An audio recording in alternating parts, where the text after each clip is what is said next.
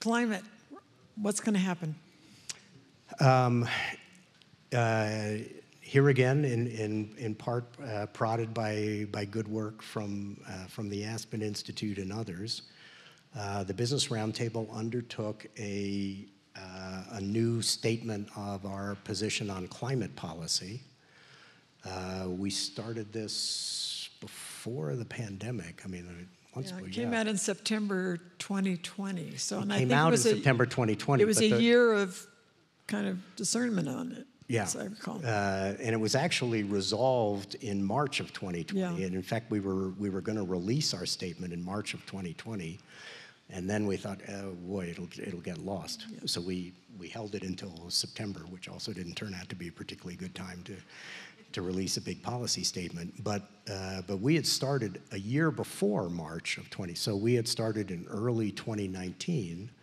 A revision of the Business Roundtable statement on climate policy. And I have to say, somewhat to my surprise, we arrived at a consensus position. And remember that the Business Roundtable represents the entirety of the spectrum of industries in the United States. The Business Roundtable came to a consensus position that said, not just that climate change is real, but that there need to be aggressive and important public policy measures to address it, and that the most important one is that we must put a price on carbon. That is, and for most people that means a carbon tax, but there's other ways to put a price on carbon, and on that our members are not in full consensus.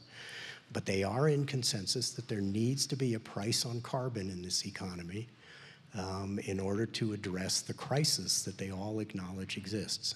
Now, what can the business community support, which has traditionally at least been viewed as resisting strong government action on climate, can we help move the political process? Yes, I think so, but the political polarization on the issue is so extreme that at this moment, even the Biden administration is not really proposing a price on carbon, which is what we need.